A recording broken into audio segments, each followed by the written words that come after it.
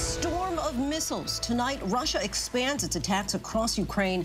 In the crosshairs now, Lviv, near the Poland border. The city hit with deadly missile strikes for the first time, killing at least 7 people. The president of Ukraine now says Russia is beginning an offensive to take control of the eastern part of the country. Ukrainian fighters defiantly refusing to stand down. To mask or not to mask, that is the confusion tonight as a federal judge overturns the CDC's extension of the mask mandate on airplanes and public transportation. The judge is accusing the CDC of overstepping, but the CDC is pushing back, insisting the agency needs more time to study the Omicron subvariant, now driving up cases. The latest confusion that has major airlines and the Biden administration at odds. Poisoned. A record number of Americans have died from drug overdoses during a pandemic, most involving fentanyl. Tonight, ABC's Bob Woodruff goes inside the deadliest chapter of the opioid crisis and talks to the faces behind the tragic loss of life. She had no idea there was fentanyl in it. No. She chose to take a pill, but she didn't choose to die. This Earth Week, we highlight the urgent mission to save what's being called America's most endangered river, the Colorado River, winding through 7 states, known as a lifeline to the South. What's causing the water level to plummet and how the waterway can be saved before it's too late. To look out here and think that this could all be lost if action isn't taken now. What does that make you think? Every day motivates me to wake up and go to work. Shopping for love. Date night at Target sounds interesting, but what about a first date at the popular big box store? The romantic outing going viral. And did they check out with a relationship? I cannot resist the possibility of a good story. Good evening, everyone. I'm Lindsay Davis. Thank you so much for streaming with us. Some turbulence in the friendly skies tonight with confusion over the federal mask mandate on airplanes and public transportation. A federal judge suspended that federal mask mandate today, saying the CDC does not have the authority and did not follow proper rulemaking. And that decision has left the White House scrambling. Tonight, the Biden administration tells ABC News the TSA will not enforce masks on planes, but the CDC still recommends that people wear them. The original mask mandate was set to expire today, but the CDC had extended it until May 3rd, saying that they needed more time in order to study the new Omicron subvariants. Cases are rising in 34 states. The largest flight attendants union is now urging calm, worried that their members could face violence amid the confusion. We have Dr. Patel standing by, as well as the answer to if he would feel comfortable going maskless on a plane. But first, Eva Pilgrim leads us off tonight with a surprising ruling.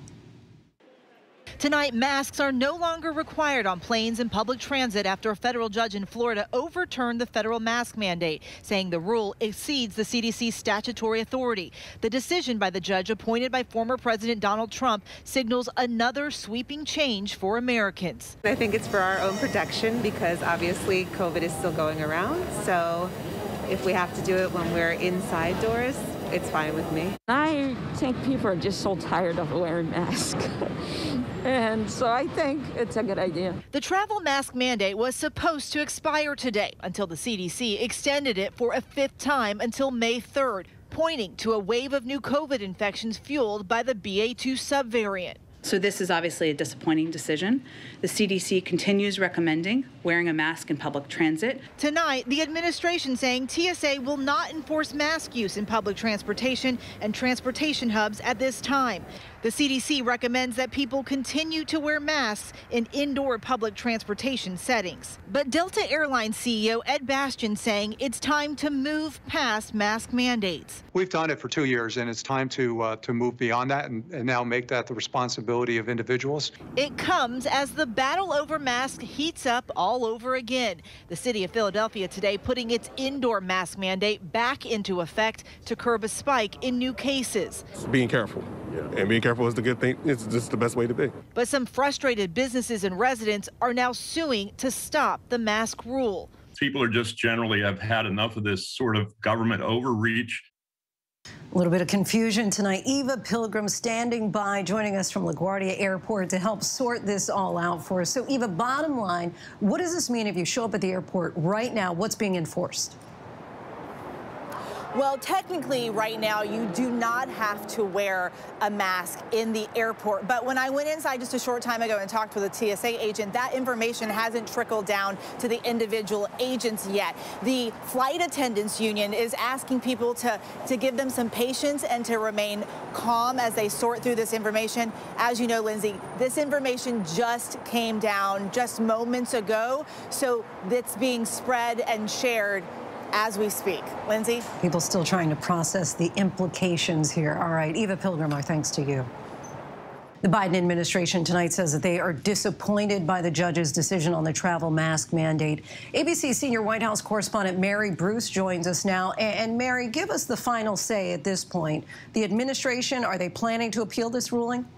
That is still an X factor at this moment right now, Lindsay. The White House, I am told by sources, they are still reviewing this decision. They are still assessing what comes next, and they haven't made a final decision about whether or not they will appeal this. But tonight, right now, the White House is urging calm in the nation's airports. They are still recommending that all travelers mask up, even though as of right now, it is no longer required on planes, trains, and in other transportation hubs. I think the bottom line here is that the White House knows this is complicated, this is confusing. There are a lot of moving parts here, and they say they are working as quickly as possible to determine what exactly comes next. Lindsay. Appeals for calm and patience, both from the White House as well as the flight attendants. Mary Bruce, our thanks to you. Thank you. All right, we have someone now who can answer all of our questions here, clarify it all. Joining us now for more on when is the right time to mask is Stanford Children's Hospital physician, Dr. Alok Patel. Doctor, thank you so much for joining us. So regardless of what the courts decide, this mask mandate on federal transportation was set to expire on May 3rd. Would you personally feel comfortable being on a plane at this point without a mask? Well, Lindsay, it's good to be here. And I will tell you right now, in terms of my own personal health, I am not as afraid of being on an airplane without a mask. The reason I still wear a mask is because I have a young daughter. She's going to be a year old this Thursday, which that is a good celebration, but she's not eligible to be vaccinated. If I was also immunocompromised, I would be scared to be on an airplane right now. People around me weren't wearing a mask, but I will still keep one on me. I will still be wearing one. I might be less scared in May when we have a little bit more data about what BA2 is really going to be capable of doing. As of right now, we just don't have all the data and all the questions answered yet. All right, makes sense there. So if you're in an environment soon, say on a plane, where you have a mask on, but others do not who are around you, is it more important then for you to wear a mask with higher levels of protection like an N95 or a KN95? It is, but there's an asterisk there, Lindsay. You know, the studies have shown that when both people are involved in a conversation, you're throwing droplets back and forth, and both individuals are wearing a high-quality mask, such as an N95, transmission is going to be very low. In one study, less than 1%. It's going to be higher, obviously, if you're wearing no mask or a cloth mask. If you're wearing yourself a fitted N95 mask, which remember, getting fitted for an N95 mask is not an easy task. That is done with healthcare professionals in a hospital setting. So KN95 is not going to be a perfect fit either, but there is still some level of protection. I just feel for those out there who have children under the age of 5 or people who are immunocompromised who are essentially being told to fend for themselves in this environment. And Philadelphia officials reinstated, as you know, their indoor mask mandate today. It's the only major city at this point to do so. Would you say that this city is ahead of the curve, or are they being overly cautious? I think we'll know in 2 weeks, and I think that's a very important question we're asking. It strikes me as an abundance of caution, but I don't think that's necessarily a bad thing because we do know that hospitalizations are going to lag a rise in cases by a couple of weeks. So we'll truly know in May if we have something to be worried about with BA2. And Lindsay, hospitalizations and deaths are not the only metric because we still have to worry about transmission to those who are most vulnerable and long COVID as well. So hopefully we have some more clear data and we'll know if this was an abundance of caution or if this was the right move. We thank you for clarifying all of this for us, Dr. Alok Patel. Appreciate your time and insight as always. Thank you. Now to Ukraine, where President Zelensky says that Russia's battle for eastern Ukraine is underway. It comes as Russia is escalating its attacks on the country, including the first deadly attack on Lviv in the west, which until now had been a safe haven for those fleeing the violence. Meanwhile, the battle is still raging in Mariupol, with one group of Ukrainian forces refusing to surrender. ABC's James Longman has the very latest reporting from Ukraine tonight. Tonight, as Russia launches the biggest barrage of missiles across Ukraine in weeks, President Zelensky has announced Vladimir Putin's new offensive to take full control of the eastern Donbass region is now underway. Late this afternoon, Zelensky addressing his nation, saying, no matter how many Russian soldiers are driven there, we will fight. We will defend ourselves. The Pentagon tonight still assessing whether or not that major Russian offensive has begun. We've seen the Russians reinforce their forces there. They've added some battalion tactical groups into the region. So there is active fighting going on right now. This new video circulating online shows missiles slamming the western city of Lviv, usually a place of relative safety. Those strikes deadly for the first time in this war. 7 dead, nearly a dozen injured. Russia claiming it hit more than 300 targets today alone. It comes as Russian forces could be on the brink of seizing control of Mariupol, where the resistance has been fierce. This disturbing video, which was released by the far-right Azov battalion who are fighting with the Ukrainians, seems to show one of their fighters climbing a wall and throwing an explosive towards that red van, marked with the letter Z, the symbol for Russian troops. It's unclear when this video was filmed. Holding Mariupol, critical for Ukraine, and these forces are all that's standing in the way of Russia's attempt to create a land bridge between occupied Crimea in the south and the eastern Donbass. Tonight, the first images of Russia's doomed flagship, the Moskva, which Ukraine said it struck with 2 missiles. The dramatic new video circulating online shows it on fire and listing in the Black Sea. It later sank. And across this country, heartache. Hello, Katya. I'm James. Katya is 14 years old. Shrapnel tore into her hip and wrist when a shell landed in her garden near Zaporizhia. Her grandmother, Alexandra, rushed her to the hospital. Many of my friends' houses were destroyed, damaged, she says. We live in a big village and there's so much destruction there. Russia says it's fake, but she says they are faking it. We are real people. Like Bucha, they're gathering evidence of war crimes here too. So this bullet went into a 3-year-old? Yes. Interviews with the young survivors, bullets and shrapnel from young bodies collected and recorded. The doctor chokes back tears. 40 years of experience, he tells me. I've never had to do this. In so many parts of the East, Ukrainians face a terrible choice, to go or to stay. Like Natasha, who we met as she arrived in Zaporizhia with her son Ivan. Leaving was safer than staying, she says. But where will you live? Where will you stay? My mommy. Your mother's here? My mama. Hello. With her mother, she tells me, who then suddenly arrives, overcome with the need to hug her grandson.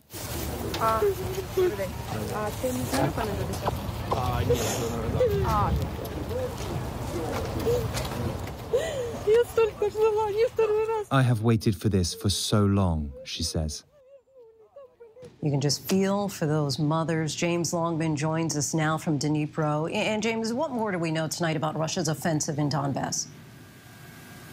Well, Lindsay, this offensive doesn't necessarily happen in all places at the same time. There are different pockets of fighting in different parts of this country, and we know that Ukraine is keen to take the fight to Russia. In fact, in Izium, just east of where I am now, we know that actually Ukraine has been launching preemptive strikes against Russian troops. I was down at that hospital today. I was speaking to doctors down there, and one of them said, as far as he's concerned, the fighting began a few days ago in that region anyway, because he's been seeing more and more people come into his hospital with more and more injuries, especially children. And it does look like some of the help that Ukraine has been asking for has arrived just in time. 4 plane loads of US military aid has arrived just ahead of Putin's new offensive. Lindsay? Cannot get enough help and aid there. James Longman, our thanks to you. And we turn now to the urgent manhunt in Pittsburgh. After the deadliest mass shooting of this Easter weekend, 2 17-year-old boys were killed and at least 8 others were wounded when shooting broke out during a party at an Airbnb. Police say that they are now looking for multiple shooters. ABC's Trevor Ault has the latest. Tonight, an urgent manhunt for multiple shooters who opened fire at a crowded Pittsburgh house party. He got a gun! No, y'all, he got a gun! Video from early Sunday shows the chaos at this Airbnb as police say 200 people, many underage, were suddenly surrounded by gunfire. That's shooting! Oh my God! More than 90 shots fired.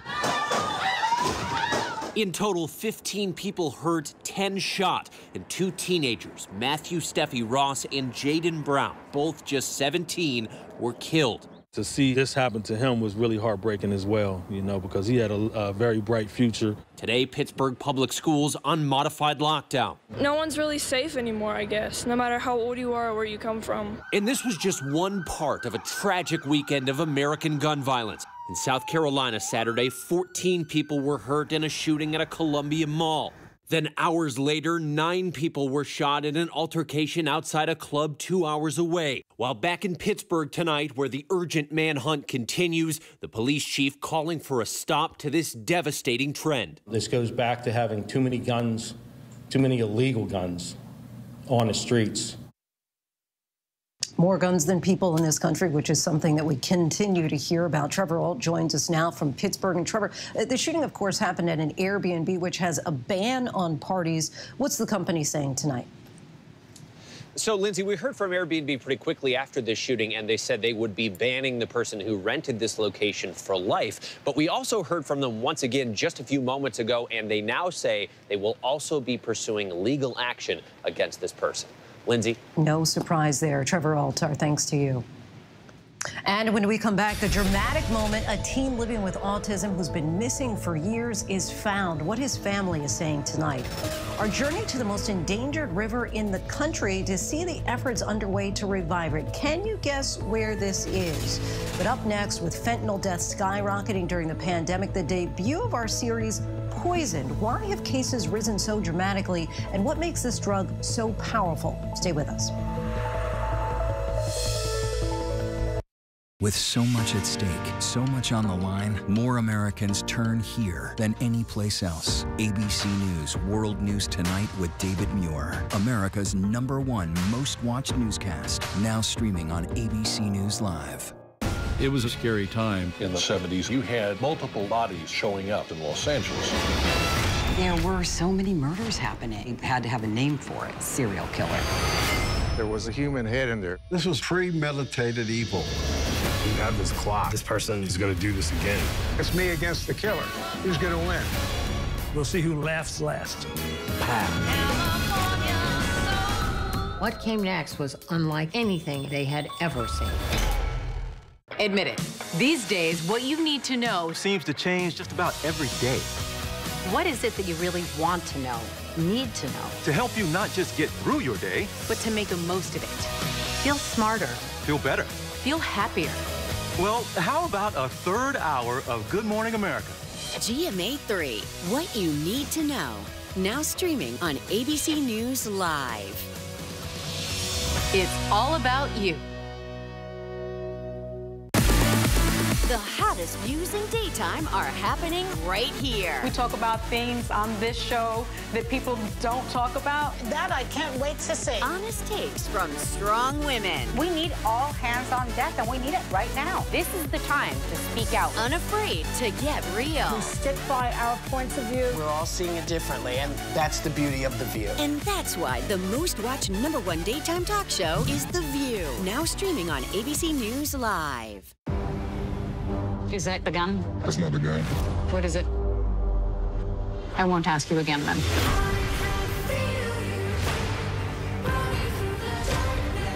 Are you a Nazi?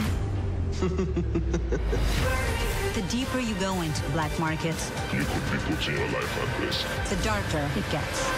Why hasn't anyone come out and spoken? It's about the money. That's why we do it. Trafficked. New episodes Wednesdays at 9 on National Geographic. Take America's #1 news with you anywhere you go, anytime, free. Download the ABC News app now. Breaking news, exclusives, 24/7. There for you with one touch. The ABC News app. Download it now. America's #1 news, ABC News. Most watched, most trusted, and streaming live to you anytime, anywhere, and free. This is ABC News Live, America's #1 streaming news, free to you 24/7. Watch America's #1 news whenever you want it, wherever you are, anytime. ABC News Live, streaming live and free on all platforms. Tonight, we now know how long one of the drug dealers charged in the fentanyl overdose death that claimed the life of rising rapper Mac Miller will serve behind bars. Ryan Rivas in federal court said he was merely a middleman and had no idea the counterfeit oxycodone pills that he gave another dealer were laced with fentanyl. After Mac Miller's mother read a heart-wrenching statement in court, a judge sentenced Rivas to nearly 11 years in prison for the death. Mac Miller is, of course, one of thousands killed by fentanyl in recent years. In the numbers only continue to skyrocket. In fact, more than 100,000 died from the drug during the pandemic alone, and they are still counting the dead from that period. The victims are young, old, rich, and poor. This crisis is impacting communities across the country. Tonight, part one of a new ABC News Live series of reports that will run over the next few weeks. Our Bob Woodruff and team have fanned out across the country to see the crisis firsthand. His first stop in our series, Poisoned, is Nashville, where he learns what makes this drug so powerful. 911, what's the exact address of your emergency? I just came to check on my son, and he is in here sitting on the couch, and he's ice cold. I need the police, an ambulance. His dad opened the apartment door. He started screaming like I've never heard anybody scream before. What's your son's name? Romello. Okay.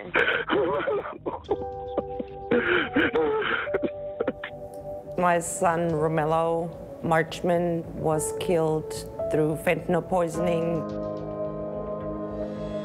Did you have any idea what could have caused this at that time? No, I had no idea what fentanyl was. The truth is that very few have ever heard about fentanyl. Fentanyl is a complete game changer, 50 to 100 times more potent than morphine. In the first 18 months of America's COVID pandemic, a record-shattering number of Americans died from drug overdoses. And we are still missing months of data. But we do know that most of those deaths involved fentanyl. A few grains of salt worth of fentanyl will kill you. While fentanyl has gotten growing attention in the world of music, Prince died of a drug overdose, fentanyl. Rapper Mac Miller found dead with fentanyl. And in Hollywood, Michael K. Williams found dead in fentanyl-laced heroin. It's now in your backyard, coast to coast. Fentanyl has become the norm here in San Francisco. Just my agency has seized enough fentanyl to kill the entire country. It is hitting every neighborhood. Upstairs?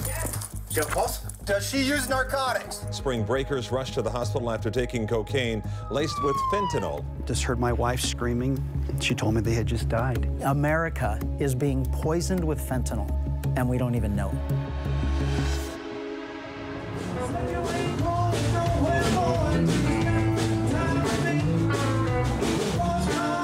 This is where Romello grew up. Definitely a lot of tourism here. Music City. The economy's doing well here. The real estate's towards the top. Despite the beauty and the music, this city, like so many others right now, is battling this crisis.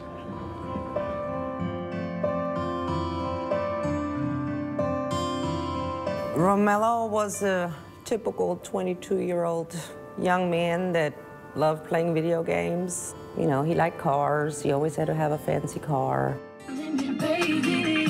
He was a young man, like so many others out there. They are stressed, they are worried. The pandemic keeps them away from their friends. They can't go to school. One night during the pandemic, Romello decided to try cocaine.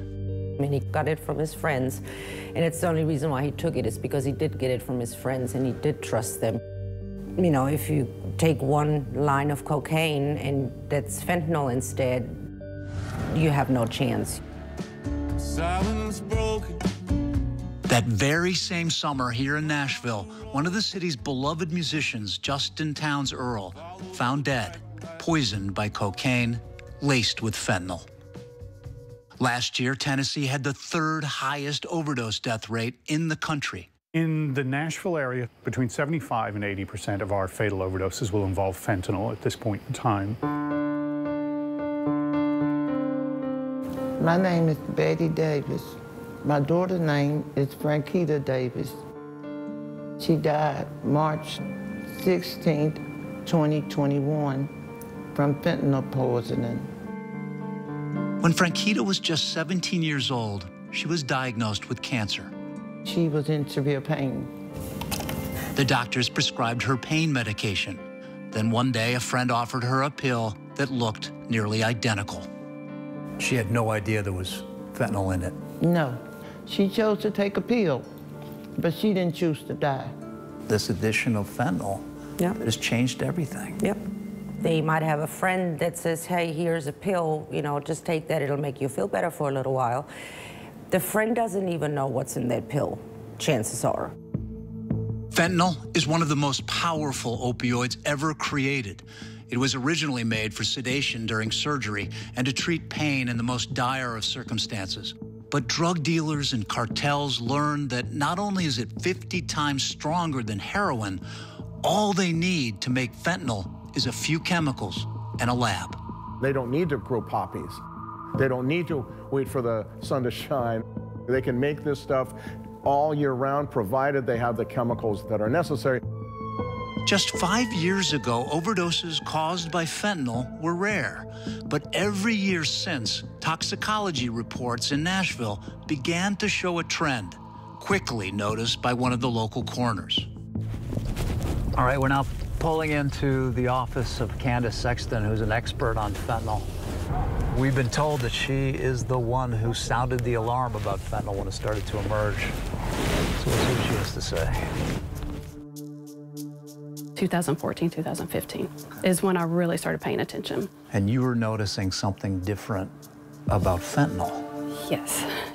2019, 2020, 2021. This is Candace Sexton's growing list of people dying with fentanyl in their systems.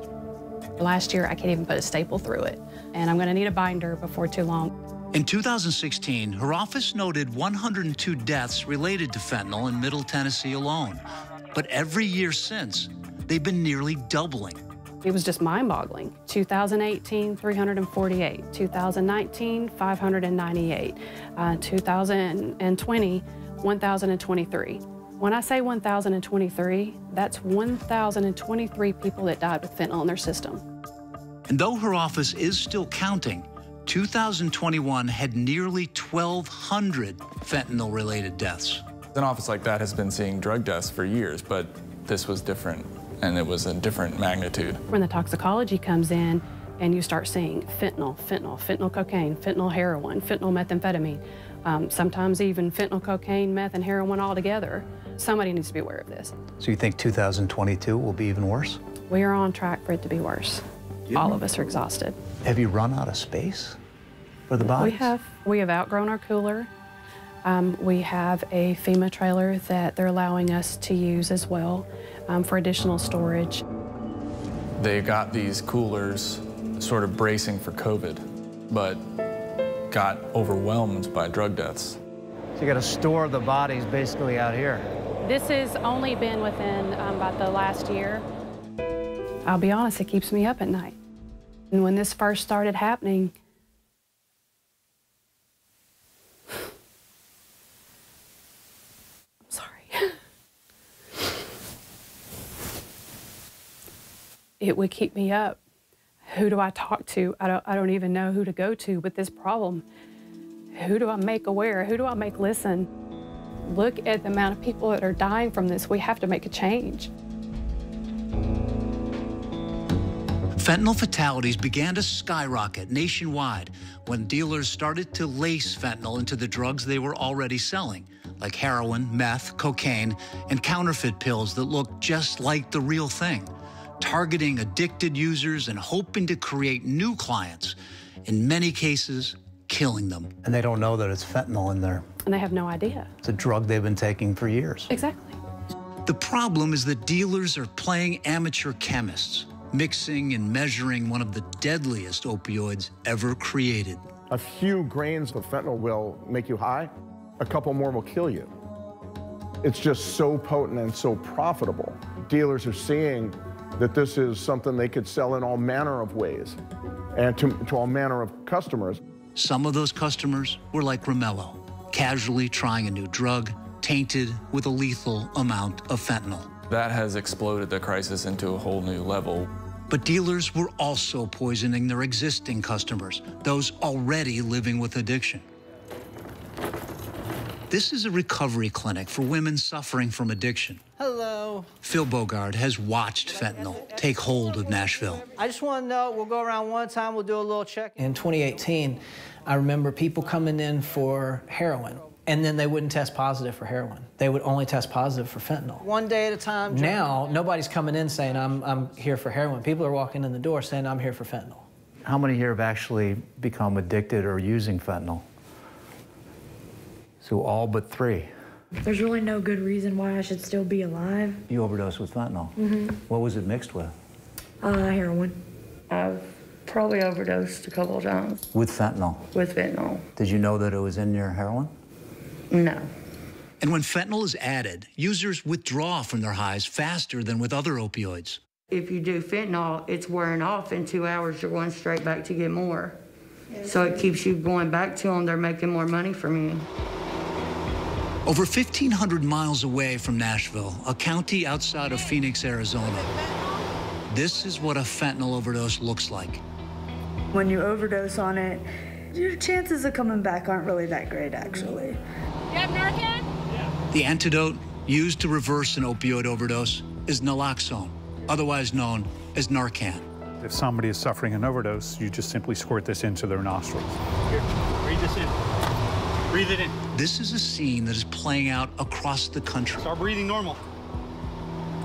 I've had to Narcan 2 of my friends 3 separate times.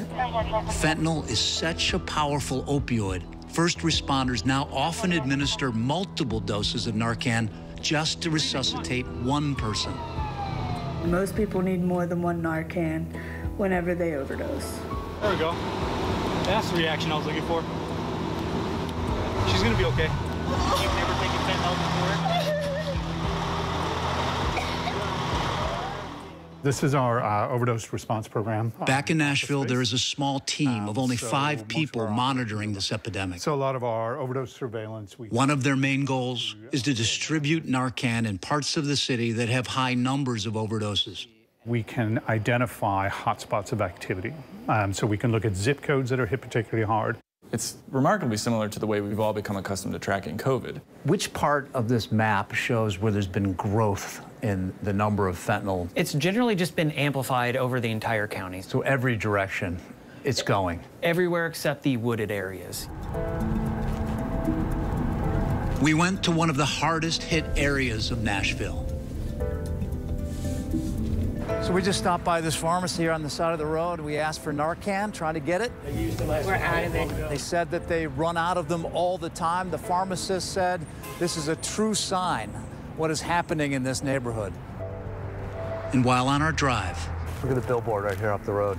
Legit or counterfeit, 1 pill can kill. One stark warning to a city in crisis, a message Romello's mother has been trying to spread. I know of thousands through Facebook groups, literally thousands.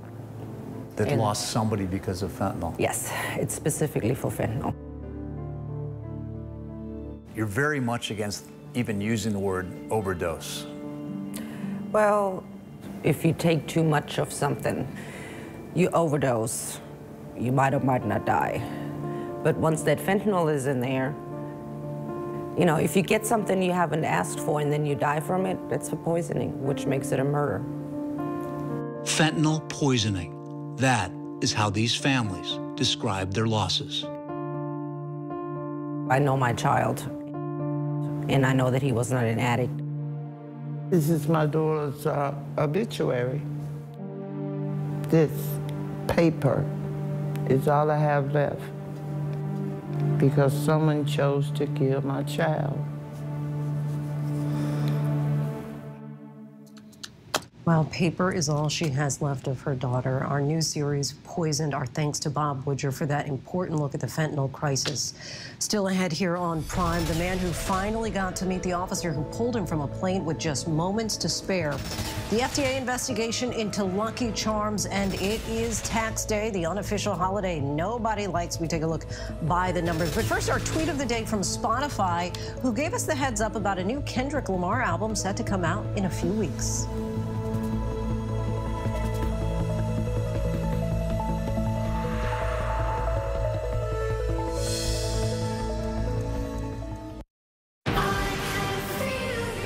The deeper you go into the black market, the darker it gets. Traffic, Wednesdays at 9 on National Geographic.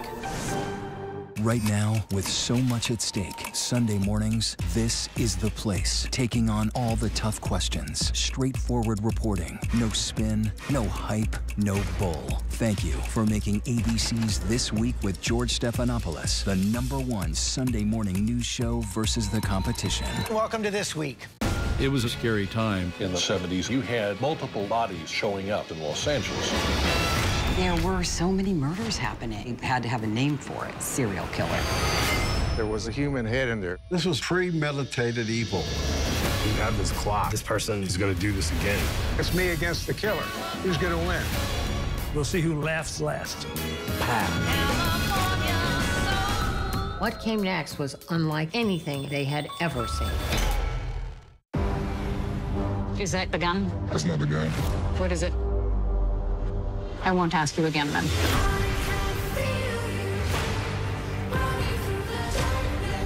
Are you a Nazi?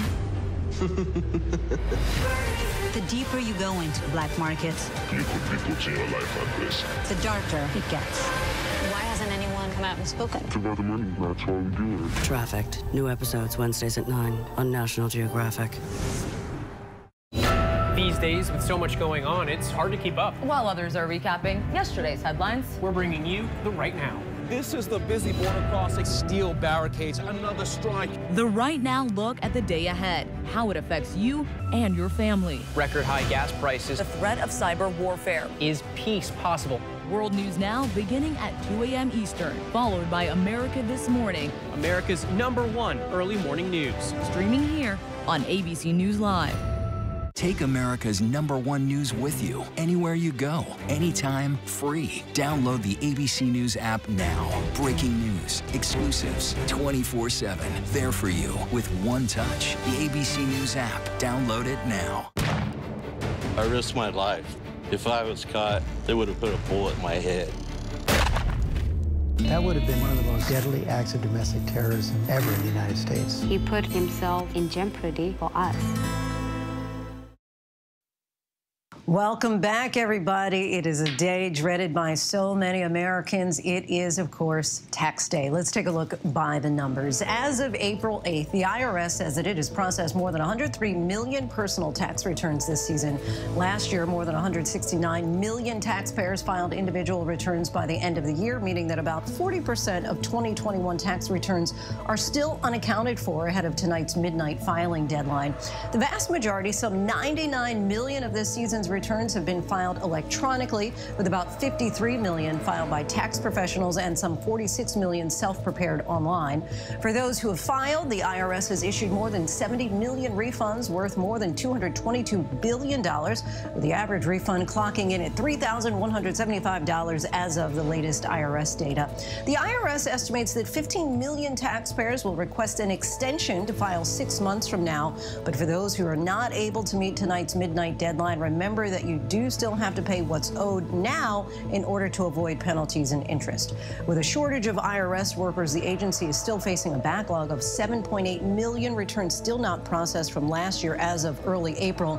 That's partly due to outdated technology, which means the IRS is still processing paper returns by hand, but the agency does note that 9 of 10 refunds are issued in less than 21 days.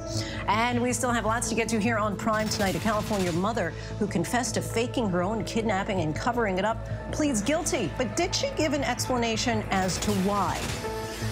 An update on that boat that's been stuck in the Chesapeake. And how about a first date in Target? But first, a look at our top trending stories on abcnews.com.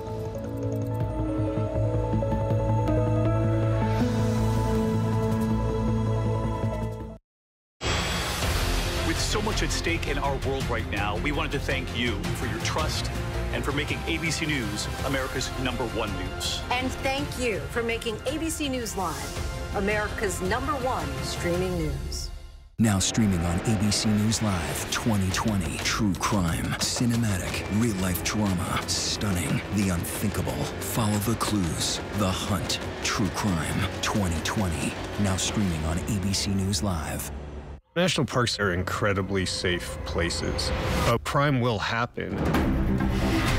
I'm My wife had fallen. She's in really critical condition. At that time, I thought it was just a tragic accident. There's still a lot of questions we need to ask. There were small things that didn't totally add up. This is 2 lives for Harold that have died now. I was shocked. Something's not right.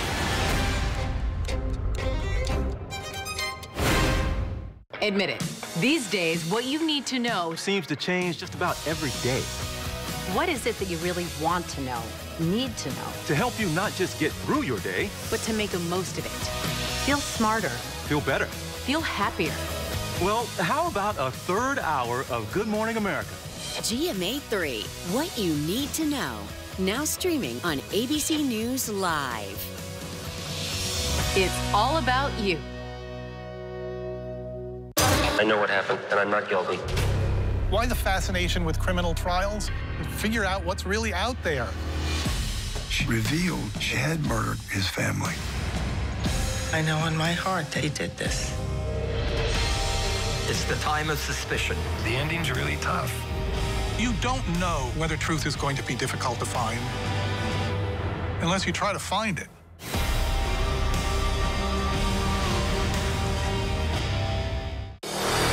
America's #1 news, ABC News. Most watched, most trusted, and streaming live to you anytime, anywhere, and free. This is ABC News Live, America's #1 streaming news. Free to you 24/7. Watch America's #1 news whenever you want it, wherever you are, anytime. ABC News Live, streaming live and free on all platforms.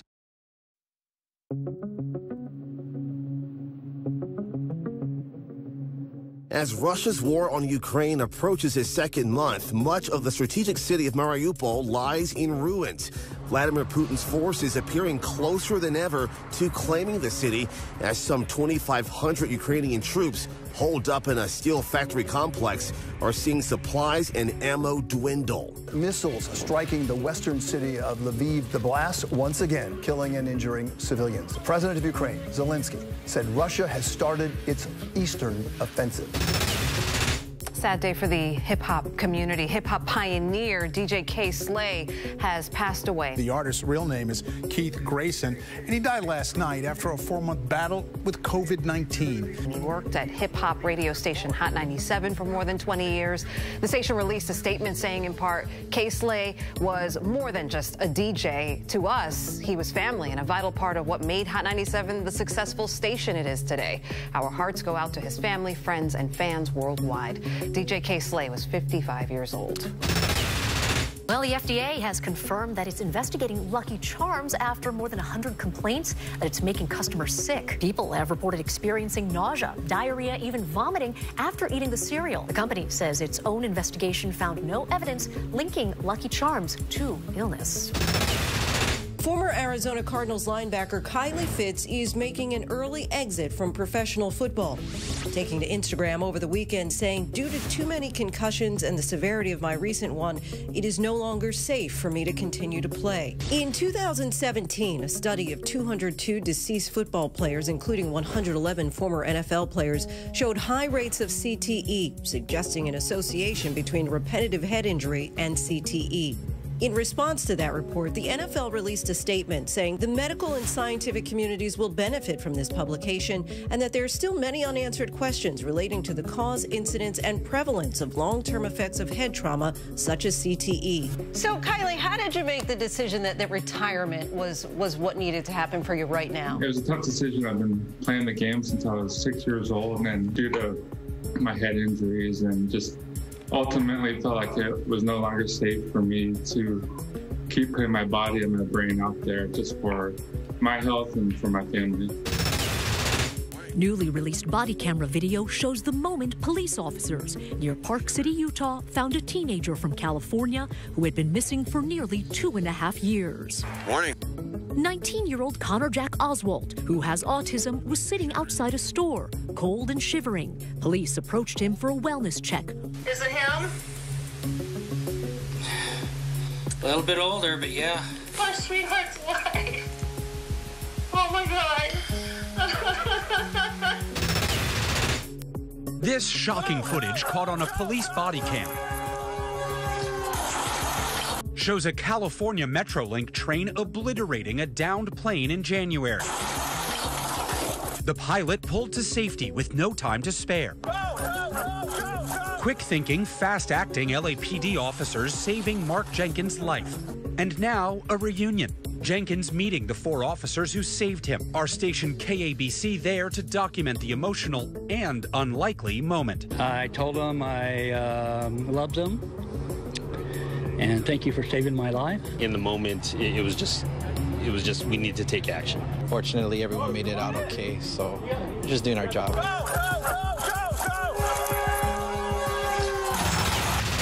This morning, after 35 days stuck in the Chesapeake Bay, the cargo ship Everforward is back on the move. In new images from the U.S. Coast Guard, the Everforward finally sailing again after they refloated the 1,000-foot ship with nearly 5,000 containers on board. Welcome back. Today, a California mother pled guilty to faking her own kidnapping and then trying to cover it up. Sherry Papini stood by her lie for more than 5 years, but now finally admits it was all a hoax. Papini faces jail time, a fine, and has not publicly explained why exactly she made up the elaborate story. Here's ABC's Kaylee Hartung.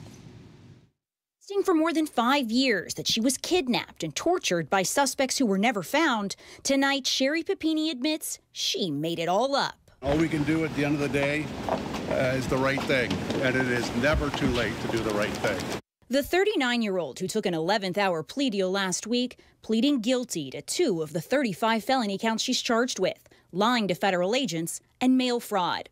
In 2016, the mother of 2's case made for gripping headlines. Papini telling police she was kidnapped at gunpoint, tortured, and held in captivity for 22 days by 2 Hispanic women. But investigators uncovering she was actually staying with an ex-boyfriend and harmed herself to cover up her lies.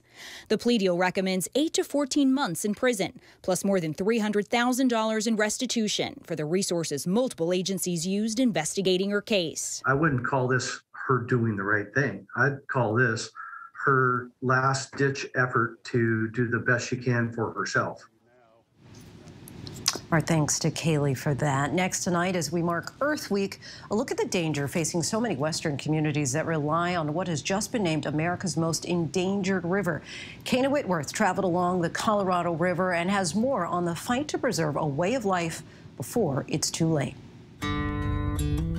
Tonight, an ominous new report calling the mighty Colorado River America's most endangered waterway. Every single day we touch it, we see it, we know what these conditions are. We're not looking at graphs and models of what has happened in the past. You know, we're experiencing it on a daily basis.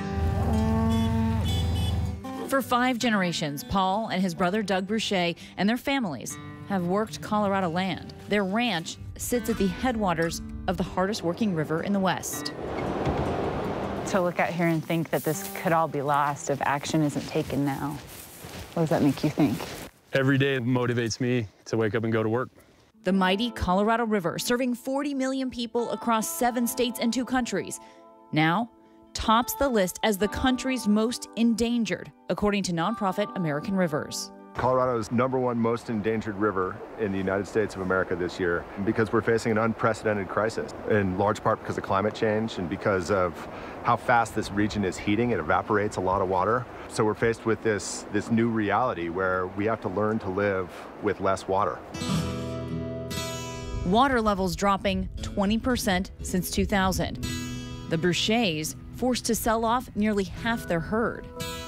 In the past 5 years, the ongoing drought has caused our rangeland to be affected immensely.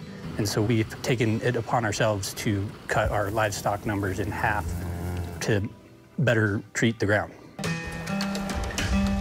Paul, now on the Colorado Water Conservation Board, is convincing nearby landowners they all need to take action to save the river, and they need to do it now. Ag is really important because of its large percentage of use, and many of the solutions for this will come out of the ag sector. One of those actions, installing cobblestone to keep the water deeper, colder, and healthier. It's called riffles. As part of one of the largest restoration efforts on the Upper Basin, you have installed 5 of these riffles right there along a 12-mile stretch? That is correct. raising the water table, focusing on the health of the Colorado River, and allowing irrigation for productive, profitable agriculture. It is this region's adaptation to climate change. Working with conservation groups and Colorado State University, they're also planting drought-tolerant grasses for their cows and measuring the water use. So this is a meadow that you and your family rebuilt? Yep, rebuilt it about 8 years ago, focusing on the type of grass that's grown, type of forage that's grown. In this meadow, as part of our study, this field produces more yield and uses less water, and this is a project that we're trying to figure out how to duplicate at scale. And how are the cows handling? Is it better for them? Do they like it? Significantly better. The nutrition value of the feed is higher, and we use them as a tool to assist us in managing the soil. Do you feel like you're standing on the future right now? I do. But even in a good year, with more than 90% normal snowpack, the record drought is taking its toll. The spring runoff into the river just about 65%. What we're enduring in the American West is a long-term warming and drying. And those dry soils then, come spring, absorb much of the snowpack that in the 20th century would have just run off into the river.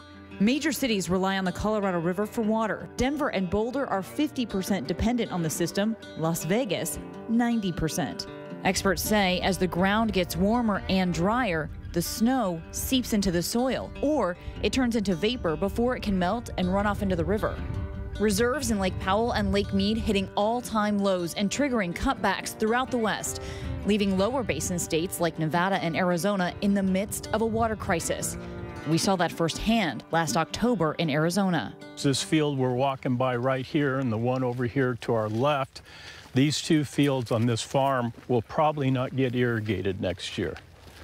So I'm going to lose. You'll have nothing growing here next year? Most likely. 38% of Arizona's water demand alone is served by the Colorado River. And without it, there's a ripple effect. From November through April of every year, 85 to 90% of all the lettuce, spinach, broccoli, those types of green vegetables in North America come from Yuma. So it's hugely important to the economy and to those farm products. The current drought cutbacks have forced farmers up and down the Colorado River Basin to reduce the number of acres they farm. Can I see farming going away? Yeah, unfortunately. In this part of the world, eventually at some point. The old Mark Twain adage that whiskey's for drinking and water's for fighting over. Where do you sit on that?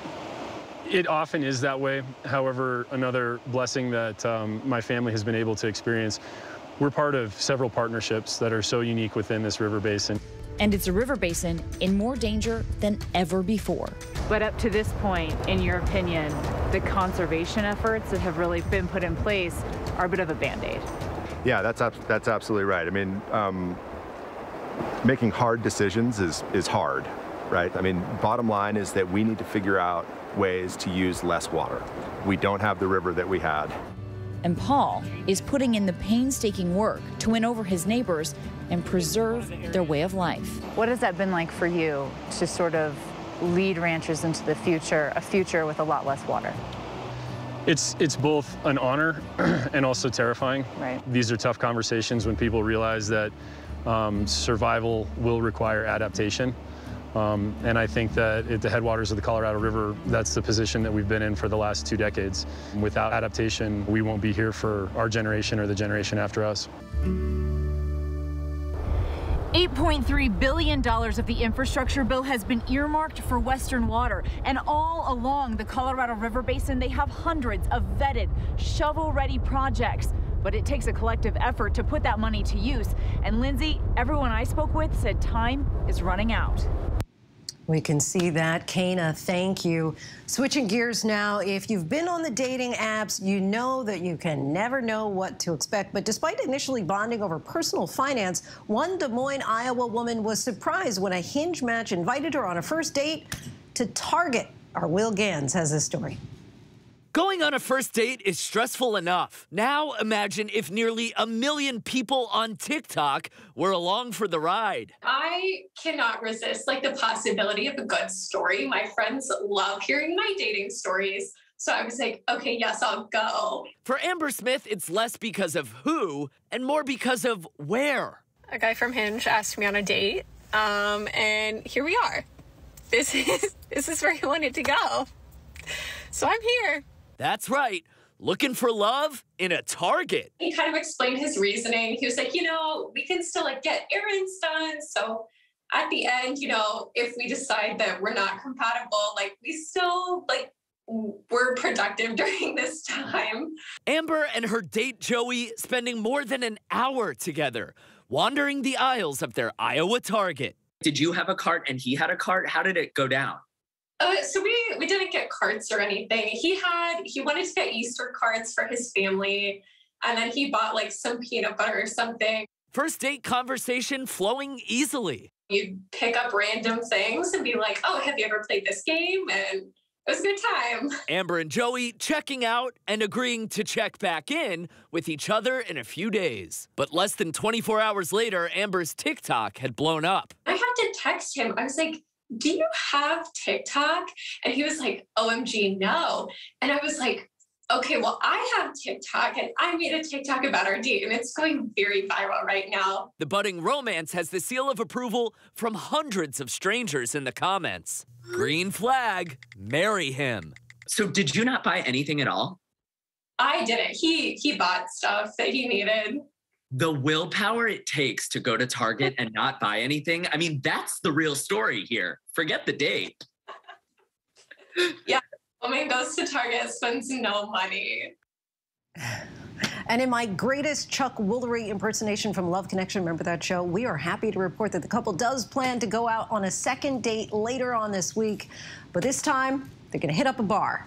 Our thanks to Will Gans for that. And before we go tonight, the image of the day. This is Henry Richard raising his arms there in triumph as he completes the Boston Marathon. The 20-year-old lost his younger brother, Martin, in the 2013 Boston Marathon bombing. As he approached the finish line, Henry paused for an emotional moment at the memorial when he completed the 26.2 miles. He ran into the arms of his parents there and sister Jane, who lost a leg in the attack. Martin Richard would have turned 18 years old this June. And that is our show for this hour. Be sure to stay tuned to ABC News Live for more context and analysis of the day's top stories. Thank you so much for streaming with us.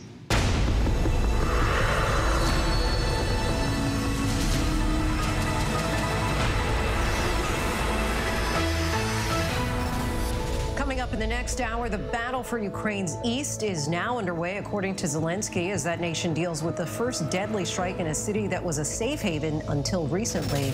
And an update in that horrific investigation into the death of a teenager at a Florida amusement park who slipped through the restraints as the ride was plummeting at 70 miles per hour.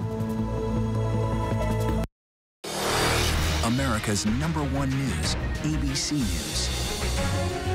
Most watched, most trusted, and streaming live to you anytime, anywhere, and free.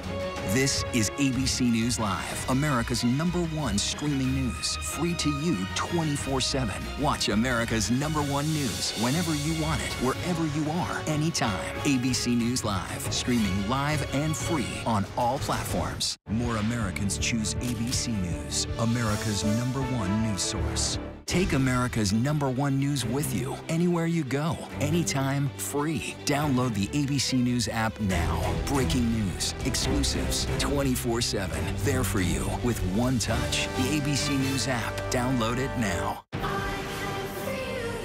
The deeper you go into black markets, the darker it gets. Trafficked, Wednesdays at 9 on National Geographic. He thought he was God. He's now one of the most vilified men in the world.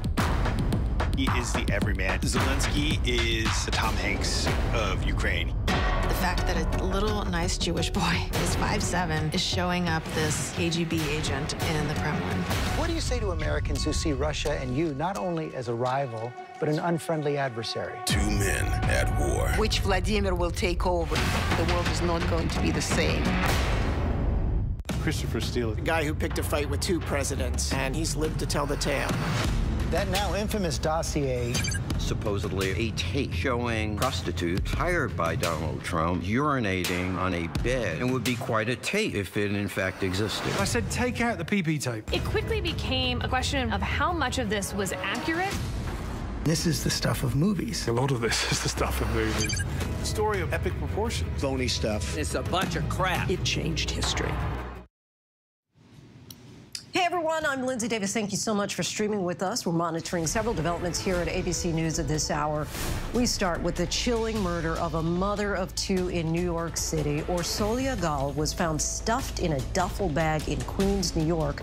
An autopsy report reveals that she was stabbed as many as 60 times. Police believe that she was killed in the basement of her home and may have known her killer, adding that her husband received a text from her phone warning, quote, "The whole family is next." Authorities in Florida say the operator of the free fall ride in Orlando manually adjusted 14-year-old Tyre Sampson's seat, causing him not to be properly secured and to slip through the restraints. Sampson then fell to his death at the Icon amusement park in Orlando as the ride dropped at 70 miles per hour. The adjustments created a larger than normal gap on his seat. The ride is now closed indefinitely. Back on the bench, Supreme Court Justice Clarence Thomas heard oral arguments today at work for the first time since getting an infection 1 month ago. Now to the latest move over the federal mask mandate on airplanes and public transportation. A federal judge has suspended that mandate today, saying the CDC does not have the authority and did not follow proper rulemaking. Tonight, the Biden administration tells ABC News the TSA will not enforce masks on planes, but the CDC still recommends that people wear them. ABC's Eva Pilgrim has the details on the ruling and how airlines are responding. Tonight, masks are no longer required on planes and public transit after a federal judge in Florida overturned the federal mask mandate, saying the rule exceeds the CDC's statutory authority. The decision by the judge appointed by former President Donald Trump signals another sweeping change for Americans. I think it's for our own protection because obviously COVID is still going around. So if we have to do it when we're inside doors, it's fine with me. I think people are just so tired of wearing masks. And so I think it's a good idea. The travel mask mandate was supposed to expire today until the CDC extended it for a 5th time until May 3rd, pointing to a wave of new COVID infections fueled by the BA2 subvariant. So this is obviously a disappointing decision. The CDC continues recommending wearing a mask in public transit. Tonight, the administration saying TSA will not enforce mask use in public transportation and transportation hubs at this time. The CDC recommends that people continue to wear masks in indoor public transportation settings. But Delta Airlines CEO Ed Bastian saying it's time to move past mask mandates. We've done it for 2 years, and it's time to move beyond that and now make that the responsibility of individuals. It comes as the battle over masks heats up all over again. The city of Philadelphia today putting its indoor mask mandate back into effect to curb a spike in new cases. Being careful. And being careful is the good thing. It's just the best way to be. But some frustrated businesses and residents are now suing to stop the mask rule. People are just generally have had enough of this sort of government overreach.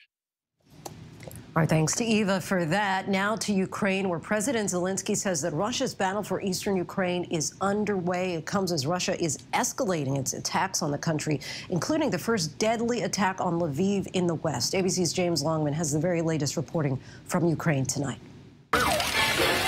Tonight, as Russia launches the biggest barrage of missiles across Ukraine in weeks, President Zelensky has announced Vladimir Putin's new offensive to take full control of the eastern Donbass region is now underway. Late this afternoon, Zelensky addressing his nation saying, no matter how many Russian soldiers are driven there, we will fight. We will defend ourselves. The Pentagon tonight still assessing whether or not that major Russian offensive has begun. We've seen the Russians reinforce their forces there. They've added some battalion tactical groups into the region. So there is active fighting going on right now. This new video circulating online shows missiles slamming the western city of Lviv, usually a place of relative safety. Those strikes deadly for the first time in this war. 7 dead, nearly a dozen injured. Russia claiming it hit more than 300 targets today alone. It comes as Russian forces could be on the brink of seizing control of Mariupol, where the resistance has been fierce. This disturbing video, which was released by the far-right Azov battalion who are fighting with the Ukrainians, seems to show one of their fighters climbing a wall and throwing an explosive towards that red van, marked with the letter Z, the symbol for Russian troops. It's unclear when this video was filmed. Holding Mariupol, critical for Ukraine, and these forces are all that's standing in the way of Russia's attempt to create a land bridge between occupied Crimea in the south and the eastern Donbass. Tonight, the first images of Russia's doomed flagship, the Moskva, which Ukraine said it struck with 2 missiles. The dramatic new video circulating online shows it on fire and listing in the Black Sea. It later sank. And across this country, heartache. Hello, Katya. I'm James. Katya is 14 years old. Shrapnel tore into her hip and wrist when a shell landed in her garden near Zaporizhia. Her grandmother, Alexandra, rushed her to the hospital. Many of my friends' houses were destroyed, damaged, she says. We live in a big village and there's so much destruction there. Russia says it's fake, but she says they are faking it. We are real people. Like Bucha, they're gathering evidence of war crimes here too. So this bullet went into a 3-year-old? Yes. Interviews with the young survivors, bullets and shrapnel from young bodies collected and recorded. The doctor chokes back tears. 40 years of experience, he tells me. I've never had to do this. In so many parts of the East, Ukrainians face a terrible choice, to go or to stay. Like Natasha, who we met as she arrived in Zaporizhia with her son Ivan. Leaving was safer than staying, she says. But where will you live? Where will you stay? My mommy. Your mother's here? My mama. Hello. With her mother, she tells me, who then suddenly arrives, overcome with the need to hug her grandson.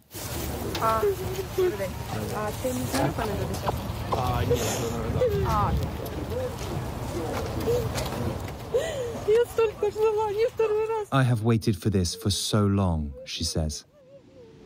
Palpable pain and relief there, thanks to James Longman.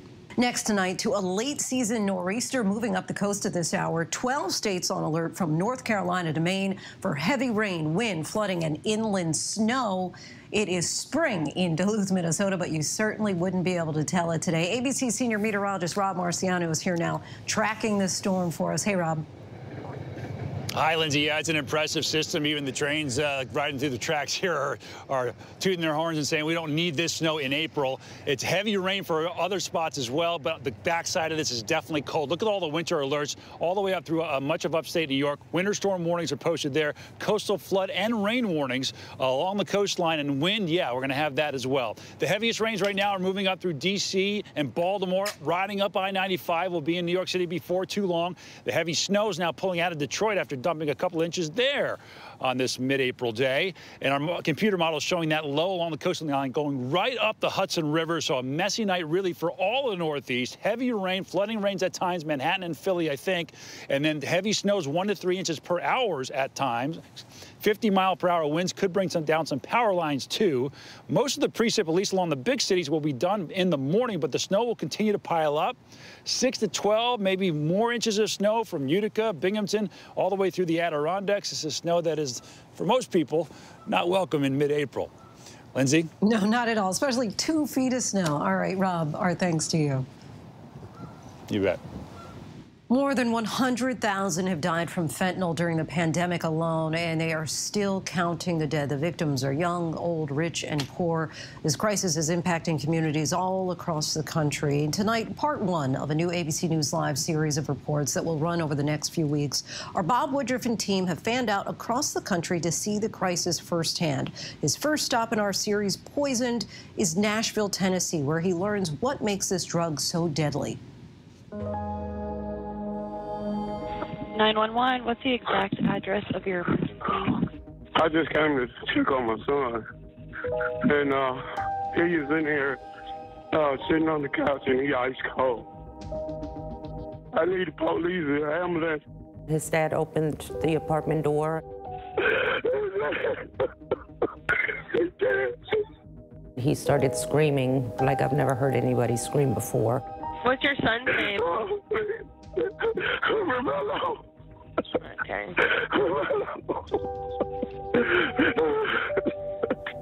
My son, Romello Marchman, was killed through fentanyl poisoning.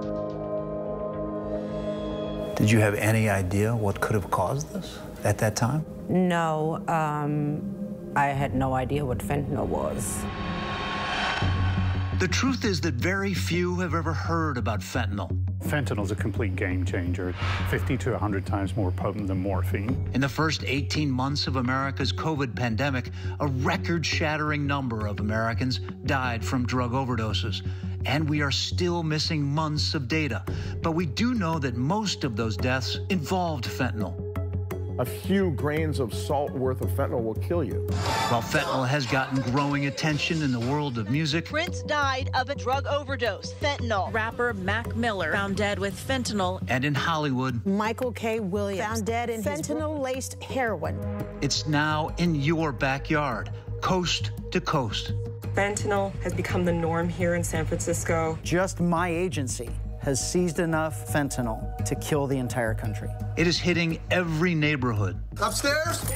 She have a pulse? Does she use narcotics? Spring breakers rushed to the hospital after taking cocaine laced with fentanyl. Just heard my wife screaming. She told me they had just died. America is being poisoned with fentanyl, and we don't even know it.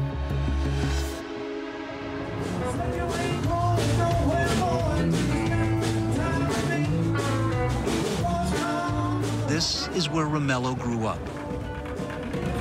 Definitely a lot of tourism here. Music City.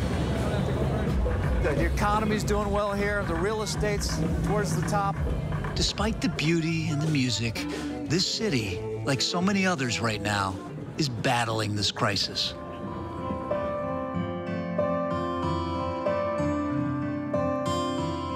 Romello was a typical 22-year-old young man that loved playing video games. You know, he liked cars. He always had to have a fancy car. He was a young man, like so many others out there. They are stressed, they are worried. The pandemic keeps them away from their friends. They can't go to school. One night during the pandemic, Romello decided to try cocaine. And he got it from his friends, and it's the only reason why he took it is because he did get it from his friends and he did trust them. You know, if you take one line of cocaine and that's fentanyl instead, you have no chance. Silence broken. That very same summer here in Nashville, one of the city's beloved musicians, Justin Townes Earle, found dead, poisoned by cocaine laced with fentanyl. Last year, Tennessee had the third highest overdose death rate in the country. In the Nashville area, between 75 and 80% of our fatal overdoses will involve fentanyl at this point in time. My name is Betty Davis. My daughter's name is Frankita Davis. She died March 16th, 2021 from fentanyl poisoning. When Frankita was just 17 years old, she was diagnosed with cancer. She was in severe pain. The doctors prescribed her pain medication. Then one day, a friend offered her a pill that looked nearly identical. She had no idea there was fentanyl in it. No, she chose to take a pill, but she didn't choose to die. This addition of fentanyl has changed everything. Yep. They might have a friend that says, hey, here's a pill, you know, just take that, it'll make you feel better for a little while. The friend doesn't even know what's in that pill, chances are. Fentanyl is one of the most powerful opioids ever created. It was originally made for sedation during surgery and to treat pain in the most dire of circumstances. But drug dealers and cartels learned that not only is it 50 times stronger than heroin, all they need to make fentanyl is a few chemicals and a lab. They don't need to grow poppies. They don't need to wait for the sun to shine. They can make this stuff all year round, provided they have the chemicals that are necessary. Just 5 years ago, overdoses caused by fentanyl were rare. But every year since, toxicology reports in Nashville began to show a trend, quickly noticed by one of the local coroners. All right, we're now pulling into the office of Candace Sexton, who's an expert on fentanyl. We've been told that she is the one who sounded the alarm about fentanyl when it started to emerge. So let's see what she has to say. 2014, 2015 is when I really started paying attention. And you were noticing something different about fentanyl. Yes. 2019, 2020, 2021.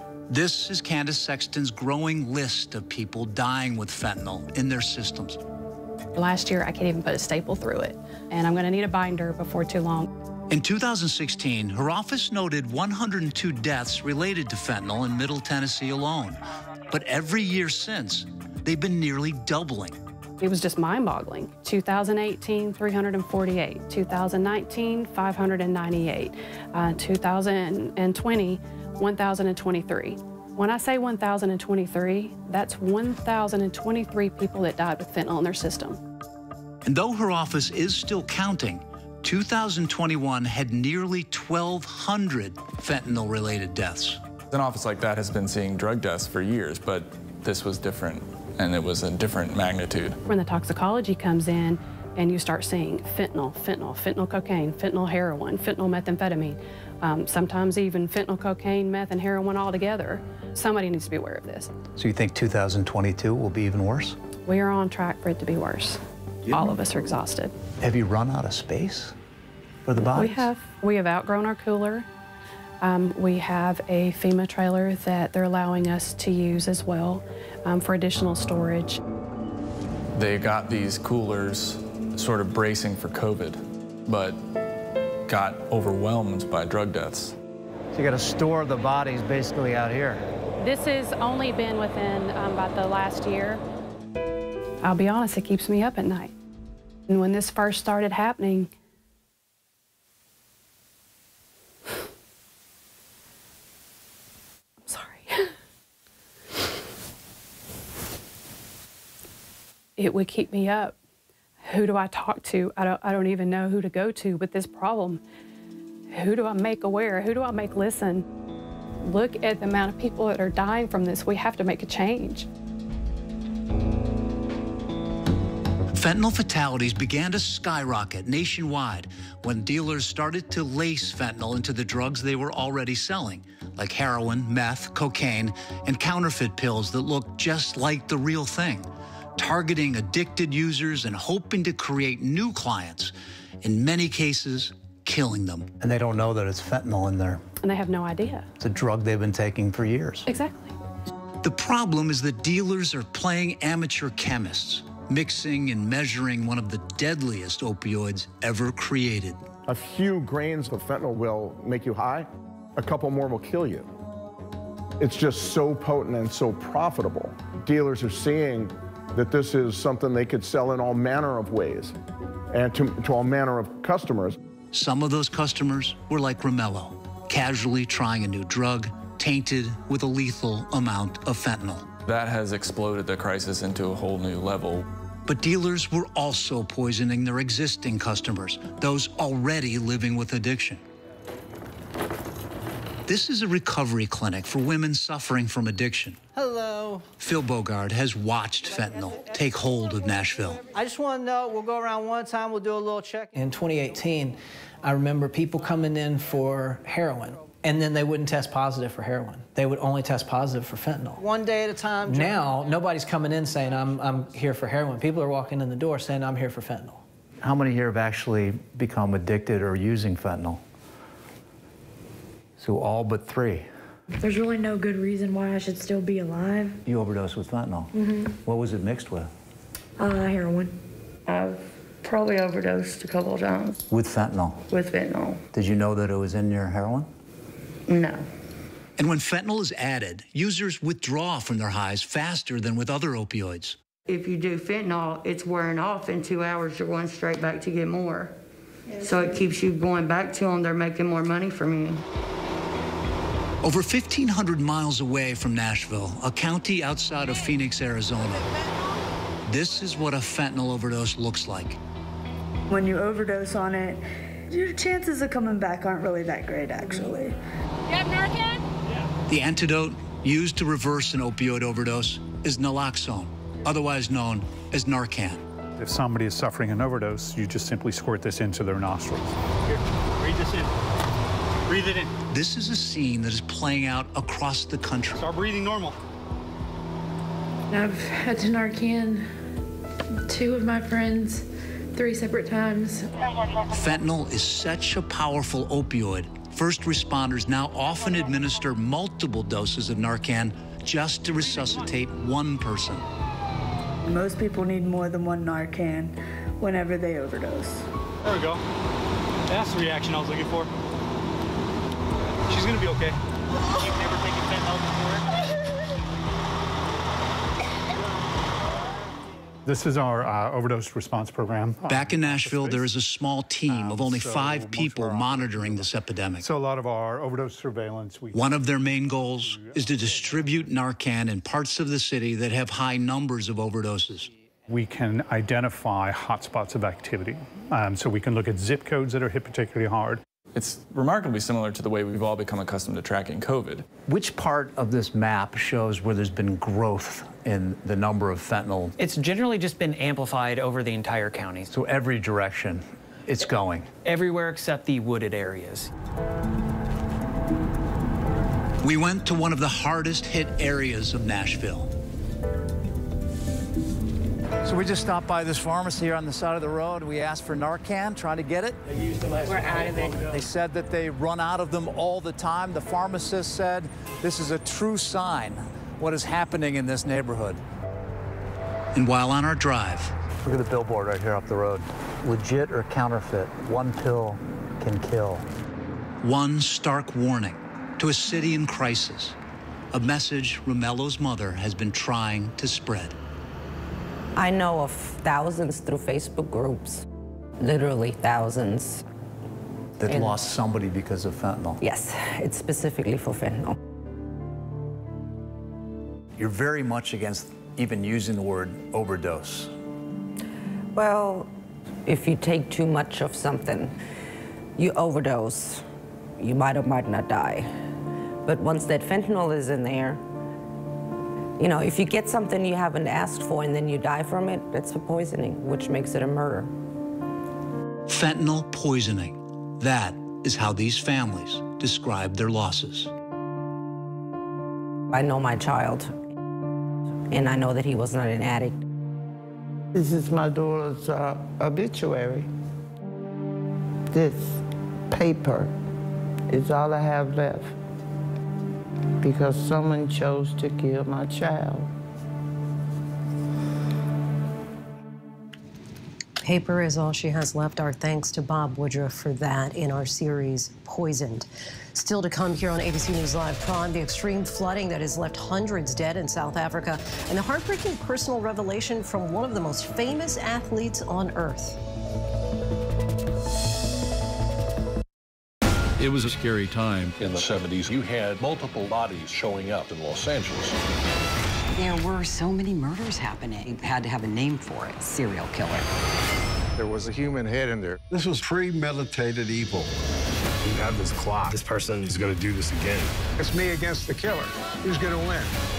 We'll see who laughs last. What came next was unlike anything they had ever seen. America's #1 news, ABC News.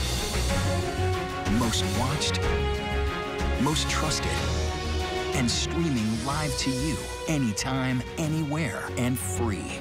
This is ABC News Live, America's #1 streaming news, free to you 24/7. Watch America's #1 news whenever you want it, wherever you are, anytime. ABC News Live, streaming live and free on all platforms. National parks are incredibly safe places. A crime will happen. Hey, Mama. My wife had fallen. She's in really critical condition. At that time, I thought it was just a tragic accident. There's still a lot of questions we need to ask. There were small things that didn't totally add up. This is 2 lives for Harold that have died now. I was shocked. Something's not right. Now streaming on ABC News Live 2020. True crime, cinematic, real-life drama, stunning, the unthinkable. Follow the clues, The Hunt. True crime 2020. Now streaming on ABC News Live.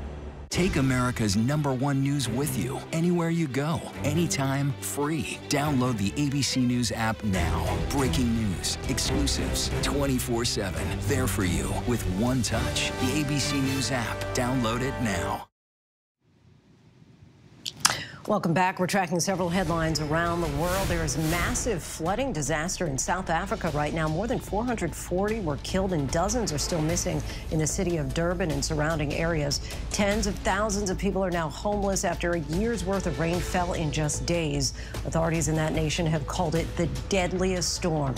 Heartbreaking news from one of the most famous athletes on the planet. Soccer star Cristiano Ronaldo reveals one of his newborn twins passed away while his girlfriend was giving birth. Ronaldo says that the couple is obviously devastated, but that their baby girl who survived is giving them the, quote, strength to live this moment. And the special U.S. envoy for North Korea says that there needs to be a strong response to North Korea's recent missile tests, although they remain open to dialogue with the country. The envoy flew to South Korea for 2 days of talks. Experts believe that North Korea wants to advance its weapons arsenal in order to get concessions from its rivals. And still to come, how one mother got kids to share in an effort to combat climate change. It's tonight's Local Lowdown. Right now, with so much at stake, Sunday mornings, this is the place. Taking on all the tough questions, straightforward reporting, no spin, no hype, no bull. Thank you for making ABC's This Week with George Stephanopoulos the #1 Sunday morning news show versus the competition. Welcome to This Week. Take America's #1 news with you, anywhere you go, anytime, free. Download the ABC News app now. Breaking news, exclusives, 24/7, there for you with one touch. The ABC News app. Download it now. She was diva, drama, money and fame, amazing, the prime housewife. Then suddenly, we've seen a lot of things on The Real Housewives, but we've never seen anyone be arrested. Unpredictable rich woman. Sign me up. Ready for a little GMA-ish promo? Okay, here we go. GMA 7A every day with Robin, George, and Michael. That's how you start the day. Boom! America's #1 news, ABC News. Most watched, most trusted, and streaming live to you anytime, anywhere, and free. This is ABC News Live, America's #1 streaming news, free to you 24/7. Watch America's #1 news whenever you want it, wherever you are, anytime. ABC News Live, streaming live and free on all platforms. Finally tonight, to celebrate Earth Week, all week on Prime, we'll be showcasing climate heroes stepping up to help make their community a more sustainable place. In tonight's Local Lowdown, Alicia Vitarelli from WPVI in Philadelphia reports how one mom is getting a whole bunch of kids to start early by sharing. Once you have kids, you really realize how much waste you create. A mother of two, Crystal Cunera created an earth-friendly response, Rutabaga Toy Library. And I love the idea of a toy library. Yeah, isn't it magical? You don't need to buy anything. We are a community and we share. So you borrow and then bring it back and then borrow again. No problem. Just like any library, members borrow everything from baby gear to developmental toys to dolls. You can try things instead of buying them.